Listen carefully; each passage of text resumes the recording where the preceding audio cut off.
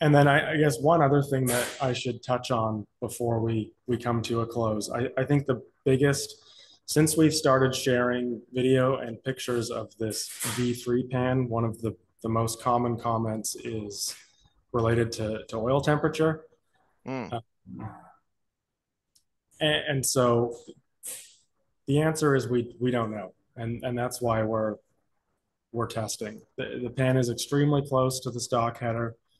Uh, it's likely that there's going to be some increase of heat transfer from the header to the pan.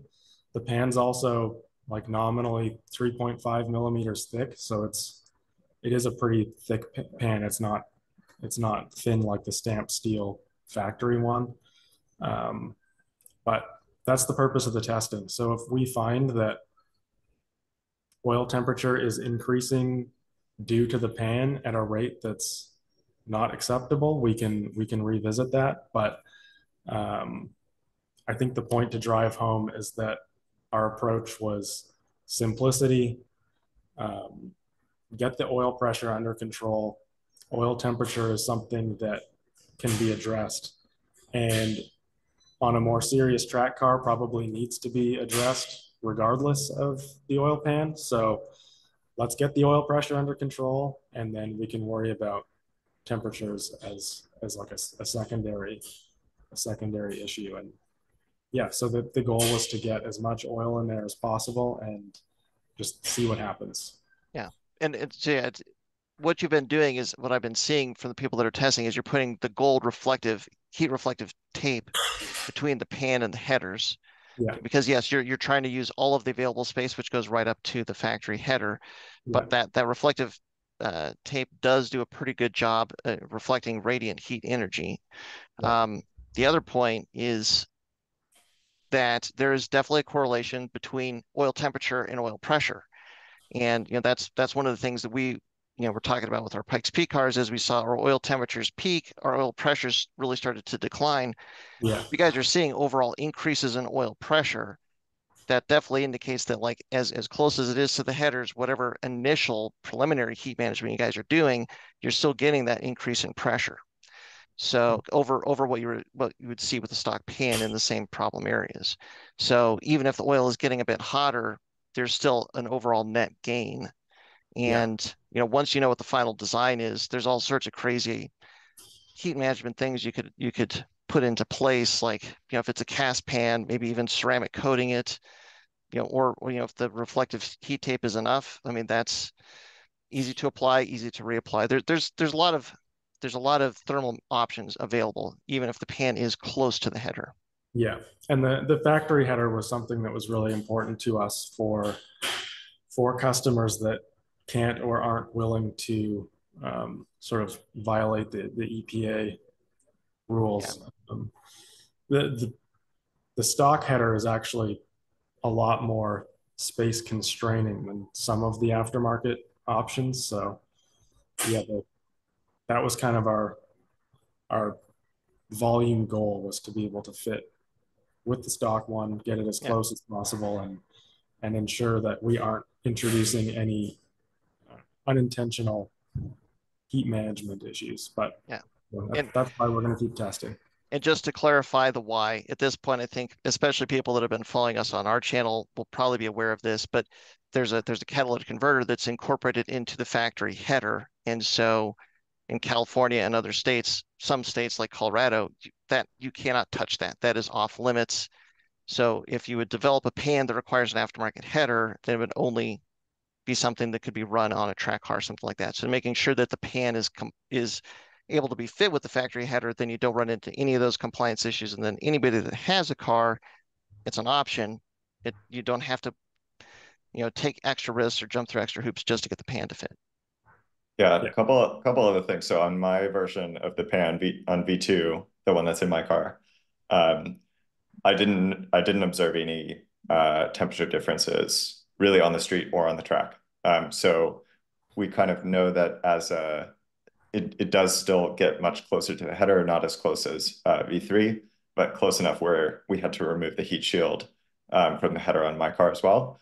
And uh, I do have an oil cooler on my car, but it was effectively, no difference. And there's two kind of styles of driving that you want to consider when you're thinking about heat, and they're pretty distinct. So one is sitting in traffic, commuting for dual purpose cars. And we would like this to work for those scenarios. My car, I actually run like a blocker to cover the oil cooler because otherwise my temperatures get too low on the street. If I'm just driving around or on the freeway, they can get down to 160 or 170 degrees Fahrenheit.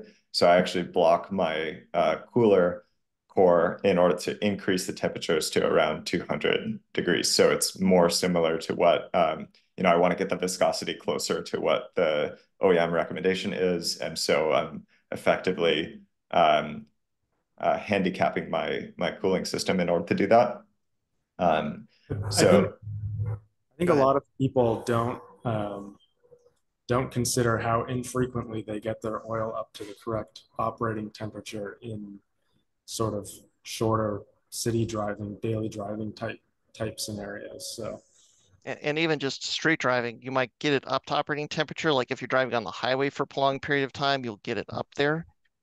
But then you come off the highway and it's going to cool down because like stop and go traffic, that's really not that thermally intensive unless you're like in I don't know, Death Valley in 120 degrees, because there's just, once the engine isn't spinning, you're not really heating it up as much, and the oil will cool off. Yeah. So that's kind of like scenario one, and we're going to have data and be able to report on that data and show how the pan's doing. And then scenario two is on track, where you have a lot of airflow. My cooler core is uncovered. So the last track day got up to 100 degrees Fahrenheit at Sonoma with my pan, and my max temperature with my cooling setup was around 230 degrees Fahrenheit, which is great. That's fine. I'm very happy with that.